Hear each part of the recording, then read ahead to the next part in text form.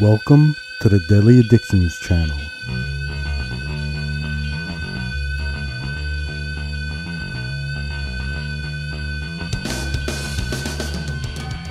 Hello again.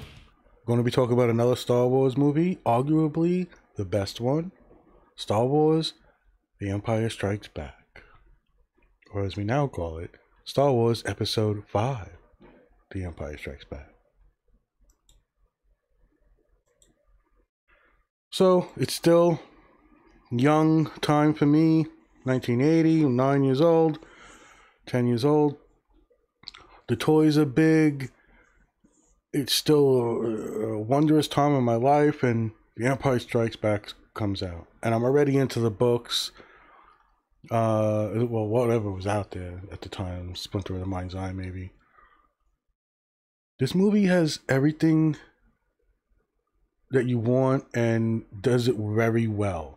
So if you want to go back and nitpick the first movie, the second movie definitely improves upon it.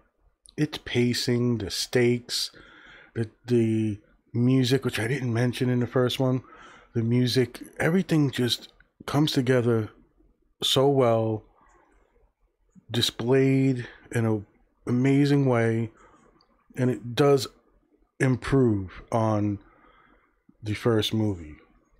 Although looking back and you talk about great moments, Obi-Wan sacrificing himself in front of Luke, the Death Star, Han Solo's return.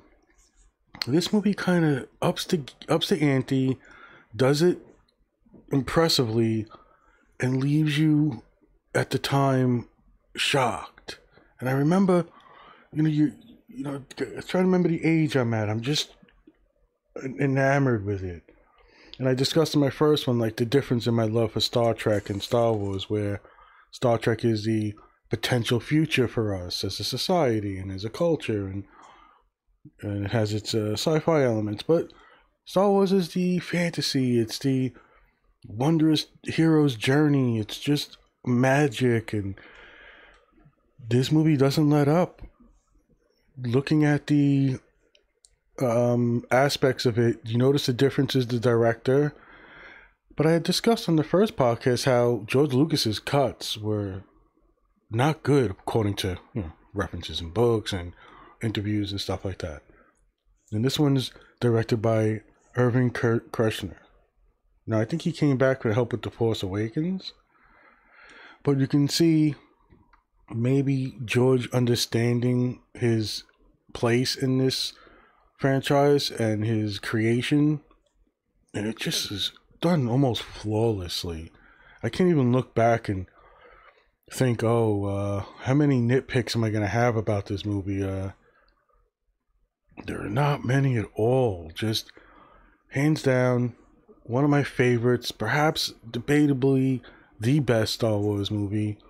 From beginning to end, you're caught up in this journey. Great side plots, what do you call them? B plots. Everything works. The overall tone, it just brings it to another level.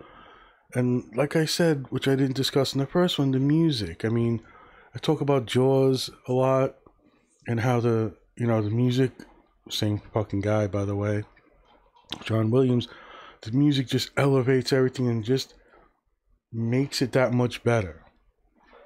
And I guess it's a rare thing in the movie industry, where all these things come together, all these moving parts, and they make movie magic.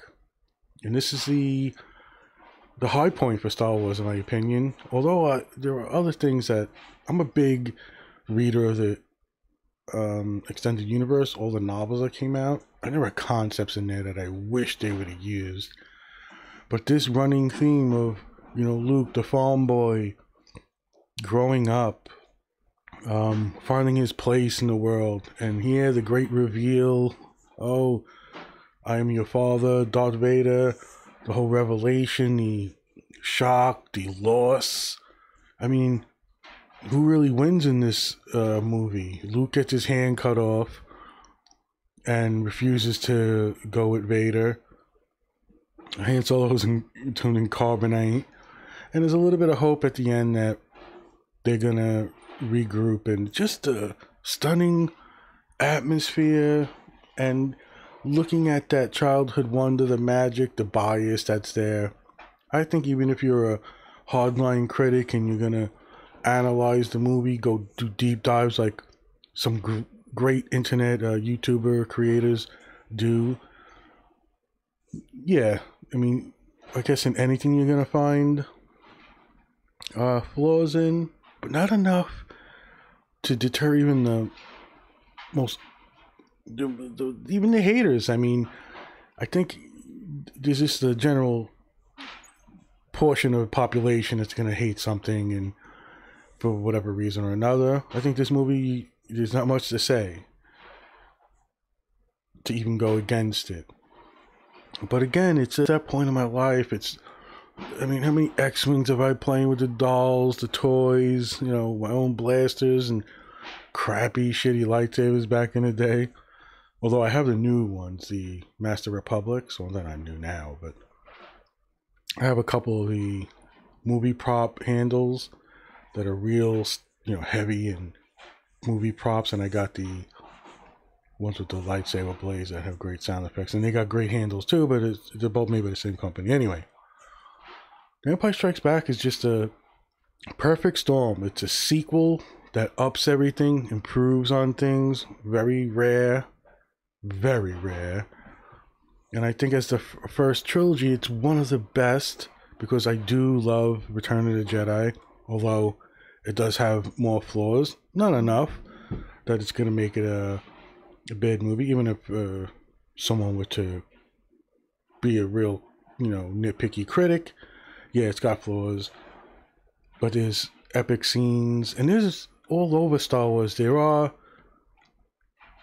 just epic things. They don't make the movie good, but they make them memorable.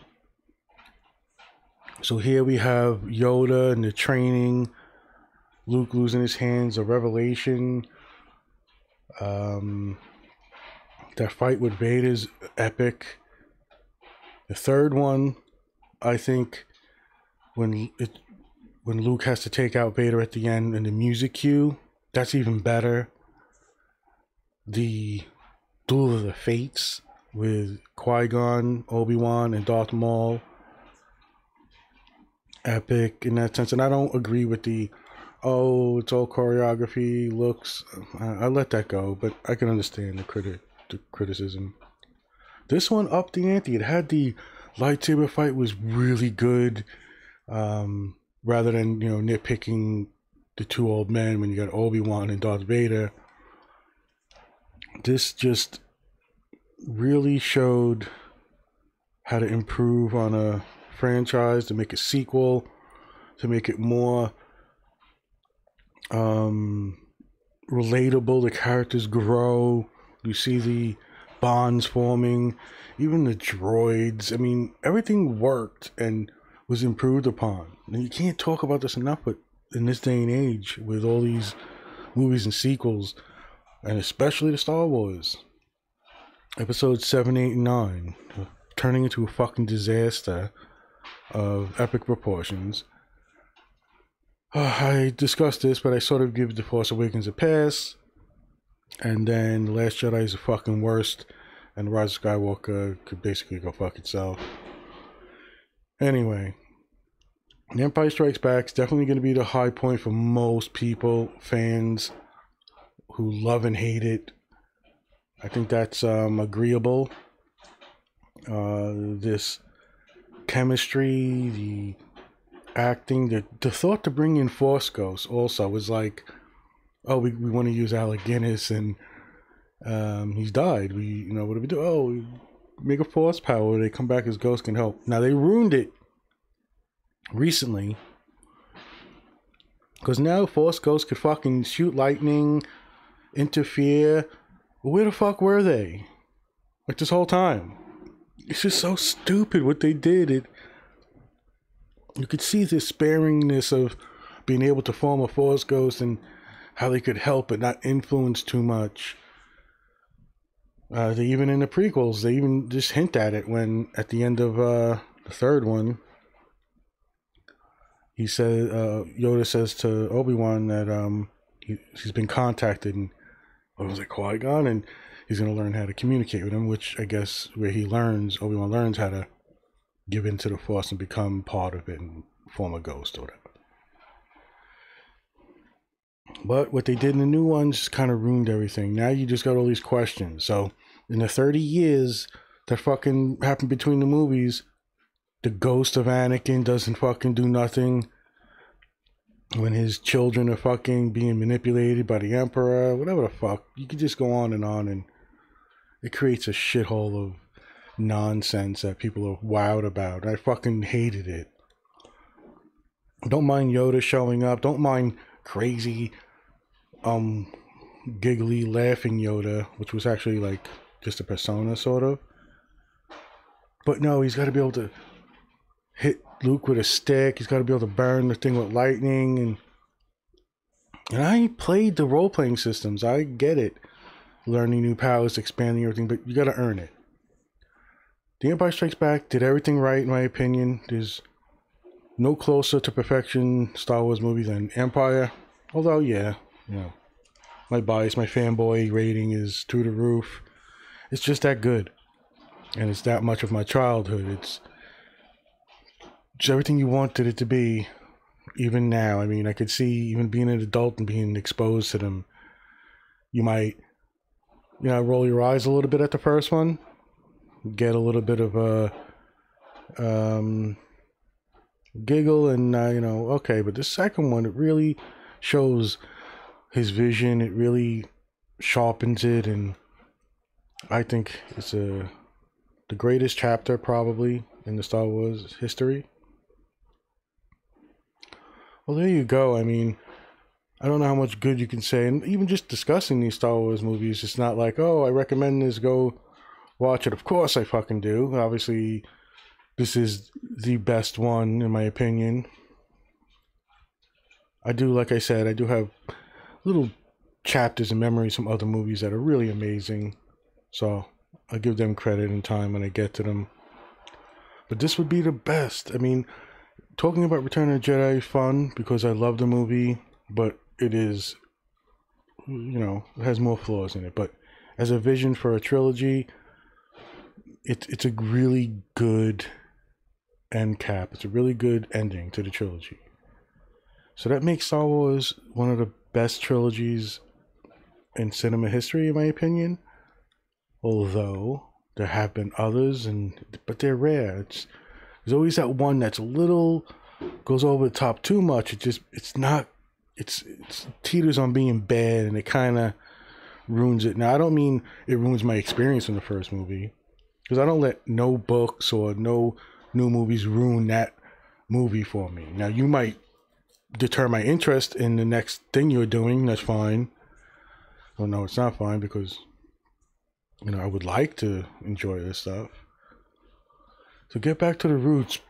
Get these new Lucas people. Watch the movies again. Yeah, they're flawed, but Lucas had a vision, and hop on the prequels all you want. These fucking new movies are fucking shitting on everything and ruining it. Well, I hope everybody enjoyed this. Watch Empire Strikes Back. Like I have to fucking say that. Be well, everybody. Stay safe. Stay healthy.